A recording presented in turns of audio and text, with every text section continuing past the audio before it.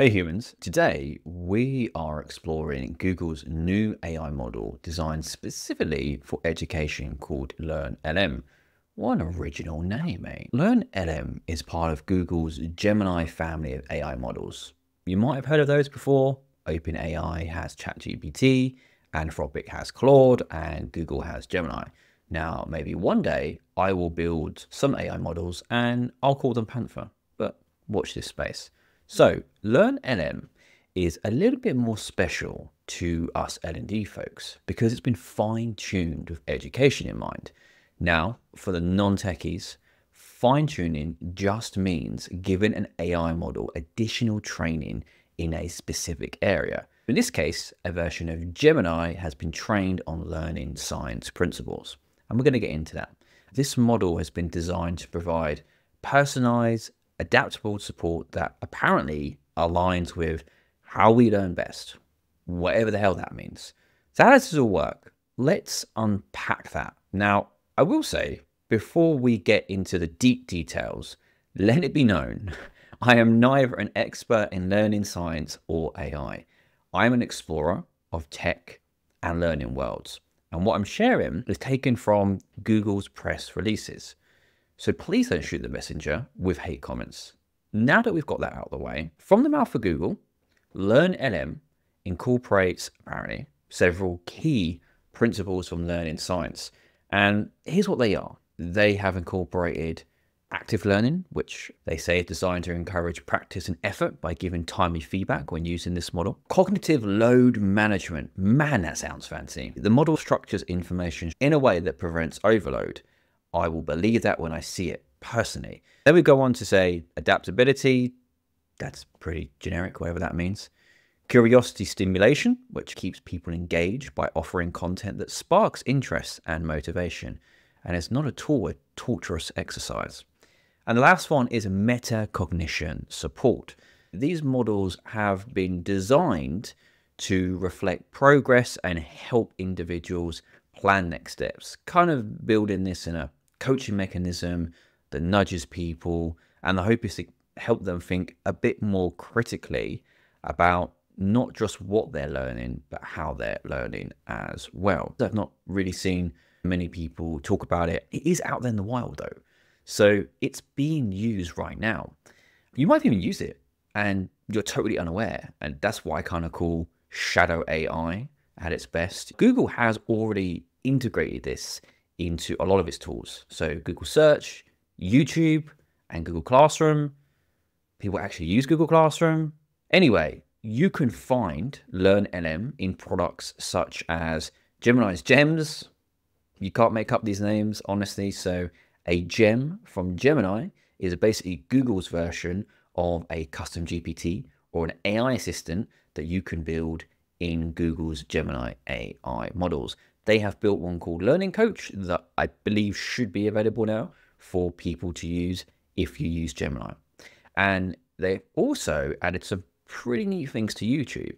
So on YouTube videos, you'll actually be able to ask questions and get explanations while watching videos that they categorize as educational.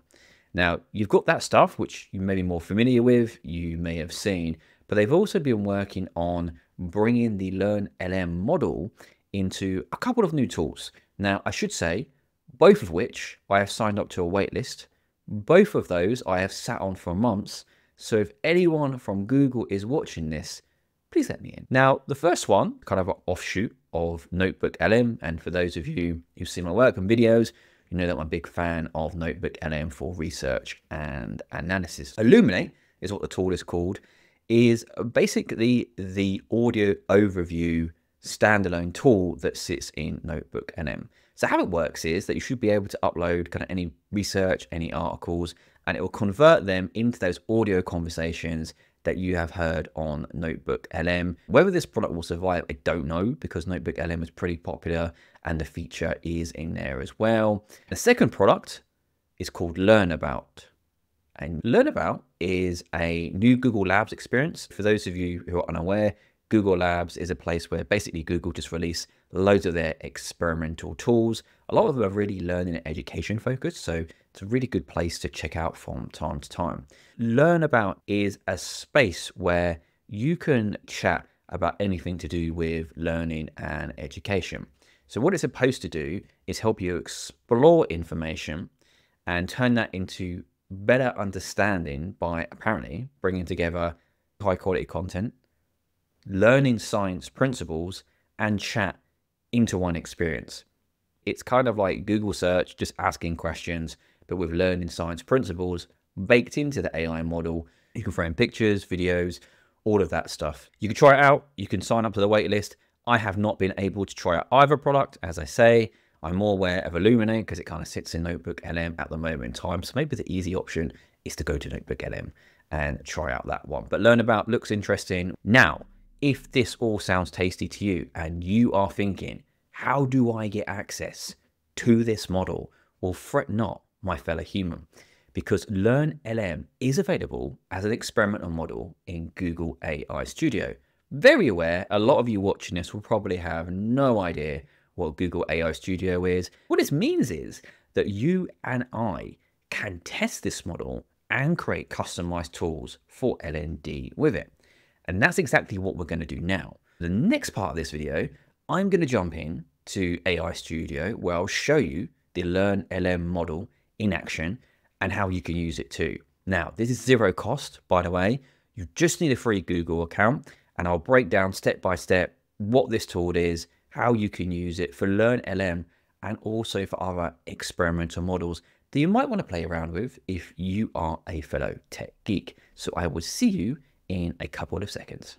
Okay, friends, so this is Google AI Studio. For those of you who are non-techie, this is basically an area for developers, or really anyone, to get their hands on Google's different AI models, play around with them, test them out. I will do a separate video on the A to Z of Google AI Studio, but for the sake of this demo, we're going to look specifically at LearnLM. So once you land on Google AI Studio, and you'll find a link to that in the description or notes, wherever you're viewing this, all you need to do is go over to create prompt here. So we'll click create prompt and it will bring us to this screen.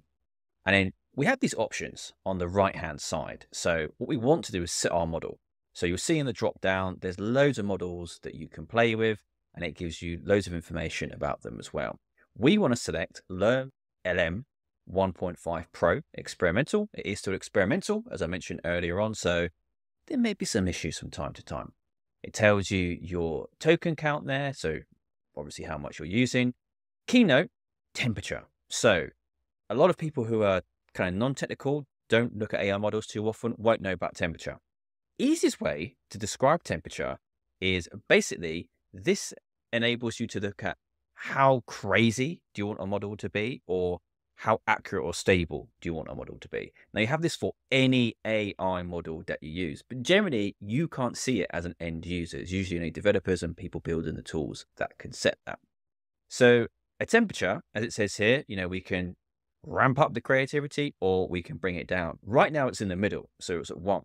So I wanted to get crazy responses. I could ramp that all the way up to 2. But actually, what I want to do is, because I'm using this from an L&D principle, from an education principle, I want to bring this down to about 0.6.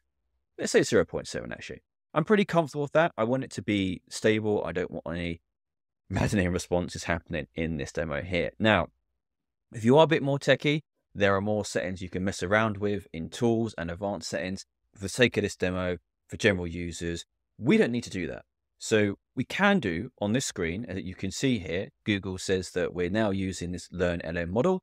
And what will we build? And immediately you already see these starter prompts. So these starter prompts are things that are built in for you to mess around with. So we can work with LearnLM to teach us a concept, to help us with some homework, or to do some guided learning. So you're more than welcome to click on one of those, and what that would do, and I'll show you now. So if I was to go to guided learning, what we'll get is a couple of things. So what you can see is these system instructions up here.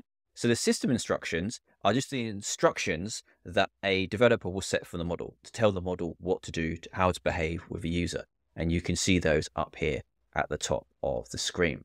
And then what we've got here is Google's already started the conversation for us. So Google's already put, hey, and then we have an explanation from the model, basically saying what it's here to help you with. Now, you can mess around with that. You can change that if you want to.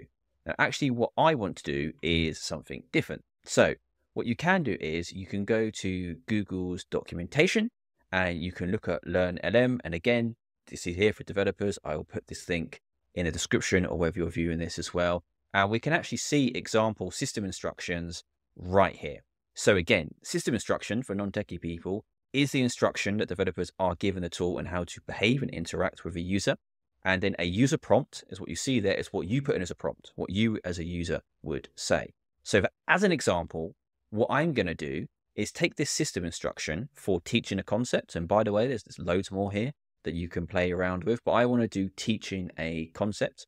So I can just copy this here, and then I can go back into Studio and I can go to system instructions at top, and then I'll just paste that in there. And then this model knows what I want to do. I'll show you one I did earlier as well, and then we will mess around in here. So if we look at one I did earlier, and what I did is put system instructions in, and basically I spoke to the model about what is the relevance even of humans in a AI operated process. And then you can see it's really encouraging me to think critically about the role of humans in anything to do with AI, really. So we spoke about where do I see it being used? I talked about marketing. We then spoke about describing one specific way it's used in that field, and then really encouraging me to think about how does the human still interact with some of those processes. So that's a very, very simple way of doing that. But we'll take this prompt again. We'll go to create prompt, and I'll put this in here. And then what we'll do here is we'll put in our prompt. So again, system instruction up here, what the tool needs to know. And then this is the prompt that we're going to use. So I'm just going to say, and we are going to mess around.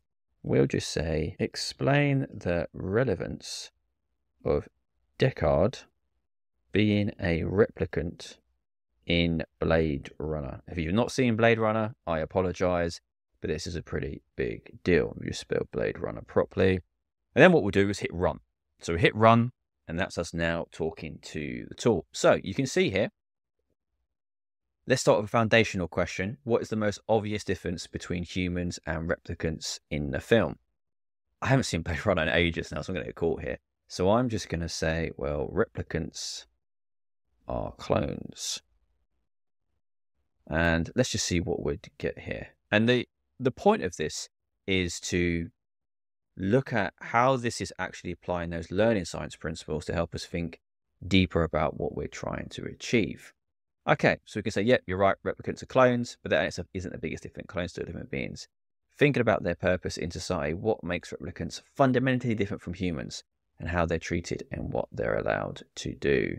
I'm just going to say, to be honest, I can't remember. I haven't seen the film in a while. And what you can see here is it changes tack. So we spoke about earlier on what it was talking about with adaptability and helping us think more critically. What we can see here is that it takes a different approach, and it's asking me some pretty deep questions. And what we can do here is give feedback as well, if we want to say how this is working. And we can really get into the meat of this. I'm not going to go into that for the sake of the demo because this video is already quite long, but it's really easy for you to come on here and just play around with this. It's completely free. You can change all the settings you've seen here. You can change models, and really, really simple to do. I will include all of the links that you need to do this wherever you're watching this. So this is on YouTube, it'll be in the description. If you're watching this on some social media feed, I'll make sure to link to a blog with everything around this too and how to do it. So that's it, folks. So there's a specific AI model from Google called LearnLM, which is really focused on education and L&D, you could say, in many aspects. It's built on learning science principles. It's not going to be perfect. It's still evolving. I think it's like really cool to explore and try out.